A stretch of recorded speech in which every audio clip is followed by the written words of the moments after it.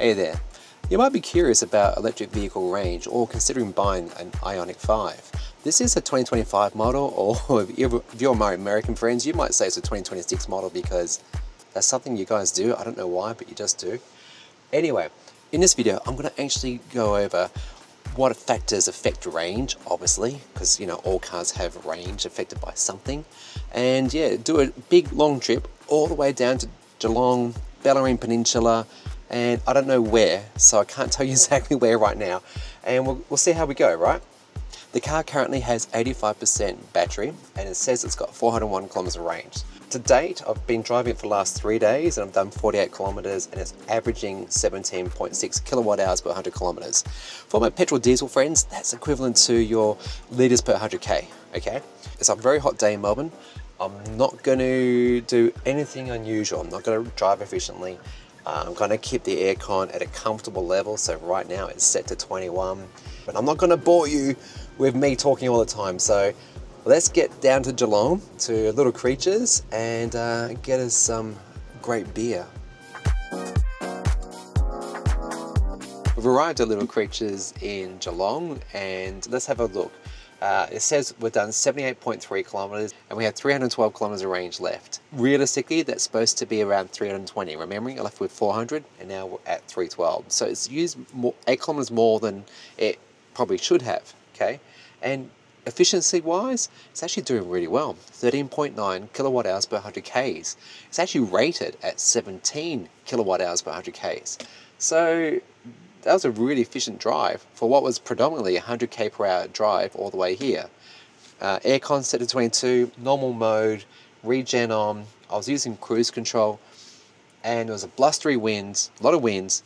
Came from the side, came from the front. It was definitely a challenge for this car. So it used more energy than it should have, despite it's running efficiently. So why is that? Okay, we'll explore exactly why it is later on, but now let's go get some yummy beer, because seriously, Little Creatures IPA, it's the best, it really is. 12 seconds later. Lunch is done and had a great small one, of the hazy IPA. Again, love that beer, great beer, really well priced food, and the burger I had was awesome. I forgot to video when it came out, so I took this photograph, which I put on Google reviews, by the way, and then afterwards, this is all that was left of it, and it was very good, very good. Now, before we had lunch, I actually did tell you the right numbers, but when I turned the car off and I forgot to get the shot of what the range was, I forgot to get the picture, so I turned the car back on, and it went from 310 kilometers to 294, what it says now. So I don't understand what the heck's that about, but anyway, there you go. Very, very perplexing, but again, it's about the long journey, it's not just about the short bit.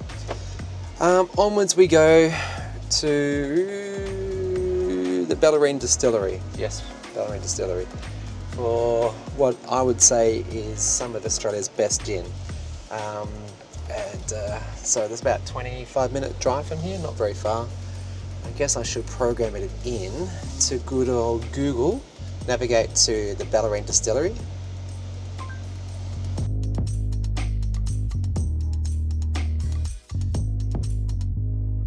Stop number 2, and we've been driving for 1 hour and 37 minutes, 103 kilometers, and averaging now 15 kilowatt hours per 100 Ks.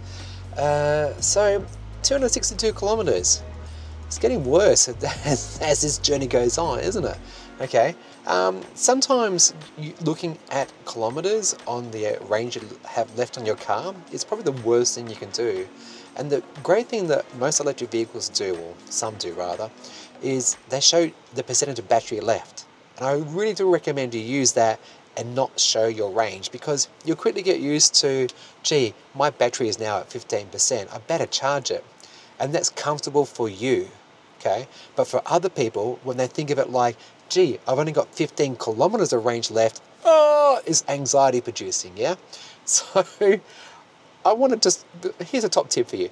If you can, have your car show you the percentage of battery only and not the range remaining, because it will give you anxiety galore, because what I'm trying to demonstrate in this video is that for a lot of mixed driving, predominantly freeway, highway driving on a very windy day, a hot day, the average consumption, the average efficiency rather, is the important number here. So anyway, we have arrived at the Bellarine distillery. They make great gin. Teddy the Fox is the one to buy, by the way. So let's get in there, and we will continue on our journey.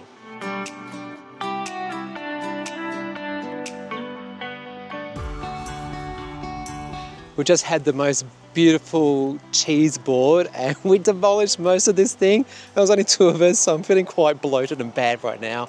But I got my favorite Teddy the Fox. Thank you to the Bellarine distillery. Well, I paid for it. I didn't get free, I wish I did. Anyway, I want to show my brother who's currently filming, thanks Andrew, a little party trick that this car can do. Now, it's remote summon, but it's not like through your mobile phone like Teslas can do. It's done through this, so come over here. Something I wish Hyundai would do is you've got to turn the car on first, so just press and hold this button, which I've done. And I think the car is on now, I'm not very sure. And with these little side buttons, we can go backwards and forwards. I'm just checking to see if it's on. No, it's gotta be locked. All right, let's try that again. Yeah, now it's on. Okay, so this car, when it's going backwards or forwards, it will move slightly to go around something if it's in the way, but otherwise it's just gonna go backwards and forwards direct, okay? So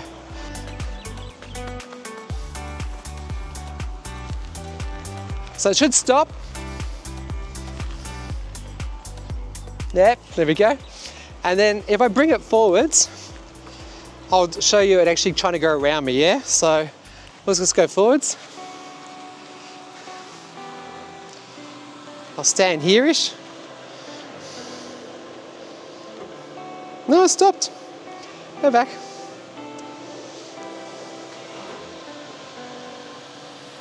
It's got enough space.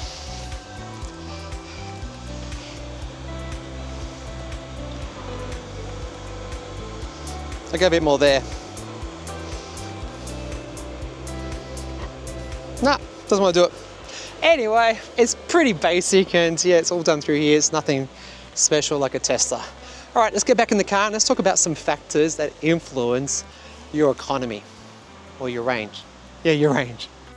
Okay, I've cut this video here because, well, the stuff I did in the car and when I ended up near my place went on for way too long. So I'm going to get to the crux of the matter and explain everything about fuel efficiency and how range is affected and so forth, okay? But first, have you subscribed? Because if you do, it really does help out the channel.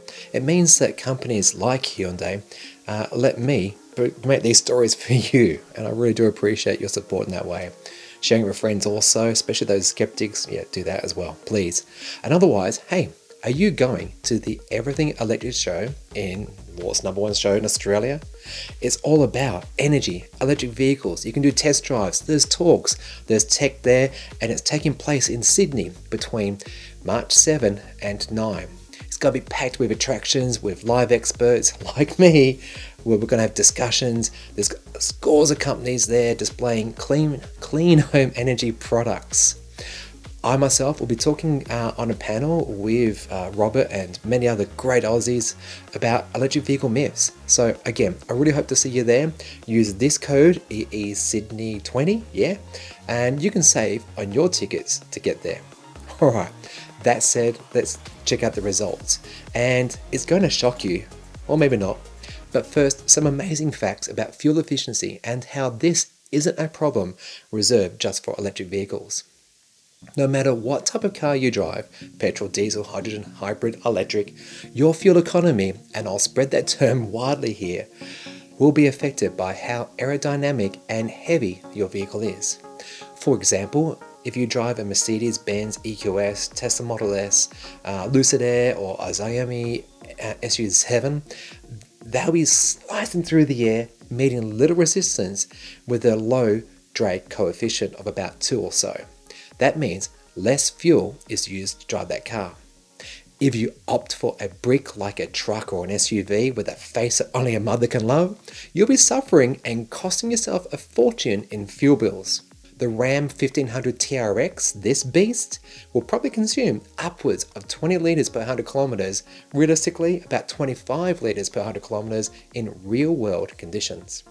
Or maybe you're fortunate enough to drive a Bugatti Chiron Super Sport, and you can expect this to do about 20 to 30 litres per 100 kilometres, possibly even harder under fast or hard driving conditions. You may have seen Top Gear episodes where the team would drive one of these supercars at the fastest speeds, and how long did they last before they need to be refueled? Seriously, about 45 minutes or an hour. So yeah, there are many factors that can affect fuel economy, but there's many more. So let's start with like wind on the car, as well as the wind that you try to cut through and as you increase your speed. If you're driving in windy conditions with speeds up to about 30 to 50 kilometers per hour, the impact on economy becomes significant, and you'll see a drop by about 10% or more in fuel efficiency. Ambient air pressure is also important, and have I got you paying attention here? Because the weather forecast is now important. Colder air, denser air means there's slightly more resistance for a vehicle to have to cut through, and that will lead to increased fuel usage. However, this effect is generally less significant than the impact of tyre pressure, which is also crucial to good fuel economy.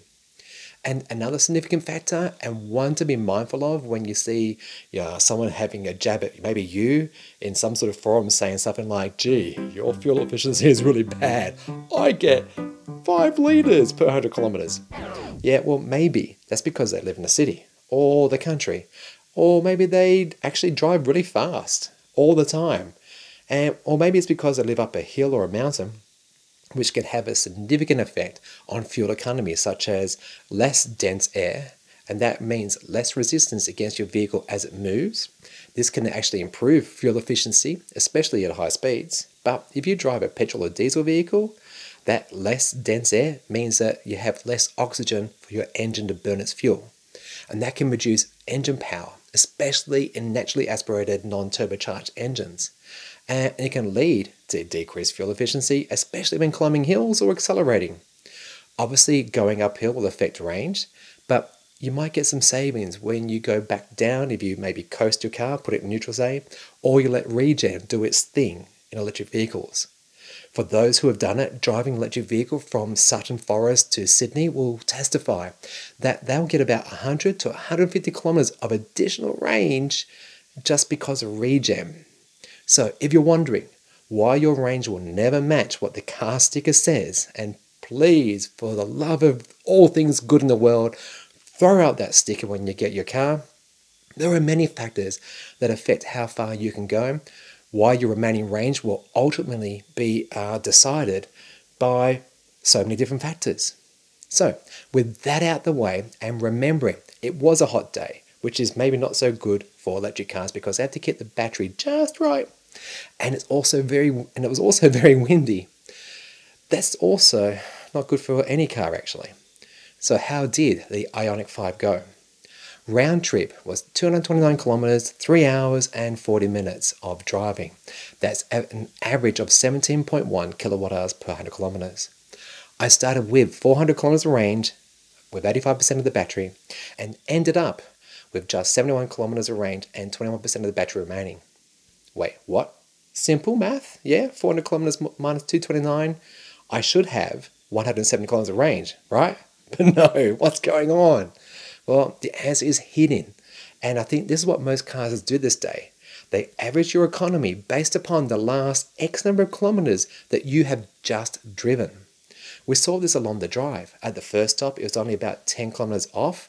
At the second stop, it was about 30 kilometers out more than we expected. And when it was all done, it was a full 100 kilometers off what it should have been with its claimed efficiency, or actual efficiency of 17.1 kilowatt hours per 100 kilometers. So basically the car was having to guess that if we were to keep driving in those hot, windy conditions at about 100 kilometers an hour, you can only expect to get 71 kilometers more range. But if I had stopped there, maybe jumped in the car the next day, it might reset that predicted range and show 80 or 100 kilometers.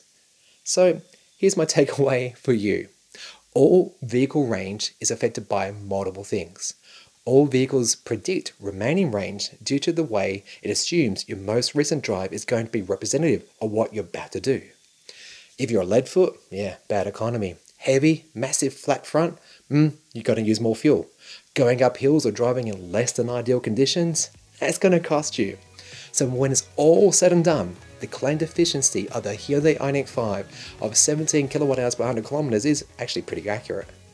After 1 week of driving, it was almost 500 kilometers, and it still was showing this average. And that means for the smaller battery pack, you can expect between 365 to 400 kilometers of range on a full charge. So I hope that explains what's happened here, and also how your range might be affected too. And if that has been helpful to you, please, again, consider subscribing. Super thanks is really appreciated. For early access, behind the scenes and stuff like that, think about Ko-fi. And otherwise, if you might want to watch out one of these videos because YouTube thinks maybe they're useful for you, maybe, I don't know. Otherwise, I'll see you real soon.